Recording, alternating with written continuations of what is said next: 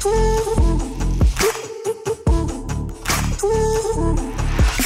I'm Carl Taylor. Welcome to this week's photo breakdown.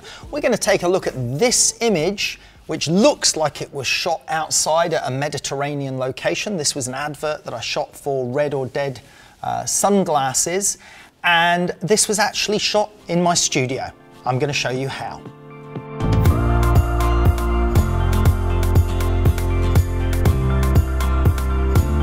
Right, so let's take a look at a little bit more detail on what was achieved here. So we have an image that is designed to simulate or emulate the look of sunlight, because we're dealing with sunglasses here for this poster campaign. We have two beautiful models in the shot, and they wanted a Mediterranean feel to the shot. So we looked at the type of buildings in the Mediterranean, and a lot of them have this sort of textured surface to the wall. So that was important. And then we wanted the effect of hard, bright sunlight. And of course, a hard, bright sunlight on a clear day is going to give us sharp, well-defined shadows, because it's essentially a point light source. So we needed to create that in the shot, as you can see there. And then additional to that, because we were just working in a studio environment, we wanted to introduce a sort of feeling or element of Mediterranean environment in there. So we utilised what looked like a palm tree shadow on the wall as part of the shot. So how was it all done? Well, to be honest, it was quite simple. This technique is actually fairly straightforward, and I'm going to run through that with you on a lighting diagram. But first, we're just going to take a look at this. This was one of the test shots, and you can see here is the textured wall. So basically we just had an MDF or plywood wall that we constructed in the studio. And this was when we were testing the palm leaf effect. And right away, the giveaway here, as you can see our palm leaf in the corner there, it's actually just cut out from a piece of paper. So essentially, we had some pieces of paper, cut them out with scissors in the shape of a palm leaf to about this sort of size and scale, and then those were held in front of the light source. But I'll come back to that. But there you go, that is evidence that that is not a real palm tree, of course. It's just a small scale paper version of a palm leaf, and I think we actually stuck them onto a coat hanger wire to create the stem, if you like, of the leaf. Now the wall part, to create the textured surface in the wall, was just standard emulsion wall paint, but we just got loads of grit and gravel and stuff and threw it in the paint and mixed it up, and then painted it onto the wall with big brushes, and then that textured surface ended up in the wall, and that worked perfectly. And if we go back to the final shot, you can see there the combination of the textured wall with the models and with the palm leaf shadow.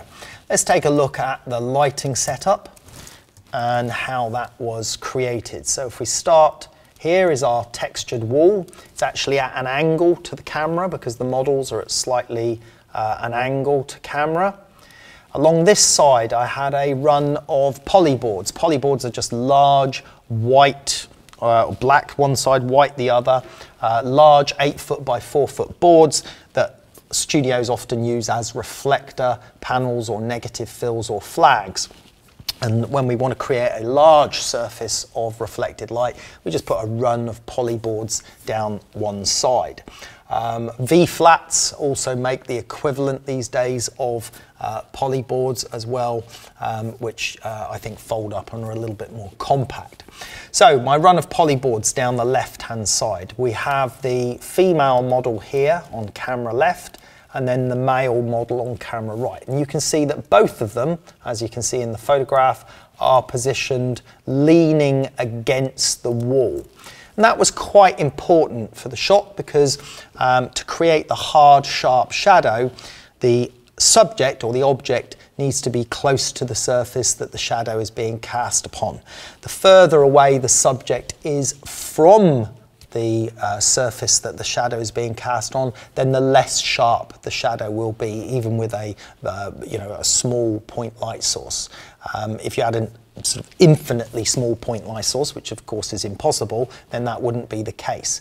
But because of the viewing position from the shadow, perspective of the base surface where the shadow is on, and how much of the light source it can actually see, the shadow softens a little bit if the shadow's further away. So in this instance, we put the models close to the wall to create the sharp shadow. By the way, if you want to know more about the sort of physical properties of light and those sort of physics and understanding the technicalities of light and knowing how to use light and describe emotion with light, that is all covered on carltayloreducation.com. Now the next part, as you can see, is the camera. We need the camera in there to take the picture, and then the light itself. Over here, there is the light, and the light couldn't be any simpler. This is just a standard studio lamp head with no modifiers whatsoever put on it. So it's essentially what we call bare bulb. That is just using the bare flash tube from that light with no reflector, no modifier. And that is a great way to simulate sunlight, because what it does in your studio environment is it's a small light source, so it will create hard, sharp shadows just like the sun. But additionally, because the light emanates out of the flash tube in a multiple of directions, it bounces around your studio and acts as a general fill. That's assuming you've got a white ceiling and white walled studio. And that general fill off of that walls of your studio, ceiling of your studio, then acts like the sort of general fill that you would get from the sky in combination with the sun. As a matter of fact, another technique that we regularly apply, and you'll see again in the technical sections on lighting on carltayloreducation.com, is where we actually apply a bit of coloured gel to the bounce light around the studio so that we can actually introduce a little bit of blue into the shadows to even simulate real sunlight further. That wasn't necessary, of course, for this shot, because this shot is in black and white. So we only needed the one light source. And then further to that, the final trick was the palm leaves cut out and placed in front of the light source. And because the palm leaves are not close to the wall, you can see their shadow on the wall is slightly softer, so they just take that slightly diffused look to the shadow, and that gives the impression, mentally it gives us the impression that the palm tree is further away, of course, which is what we want it to be, because as you can imagine, we're trying to simulate the hard sunlight, the models with the sharp shadows against the wall, but the palm tree would be maybe a little bit of distance and higher up away from them. So really a very, very simple lighting setup to get to that final result. One single bare bulb light with the additional light bouncing around the studio, creating the fill so that the shadows don't go completely dark black. You can control that with another bounce light around the studio, as I mentioned. You can even color gel that, and I say we cover that on carltayloreducation.com. Poly boards down the left side and use of the textured wall.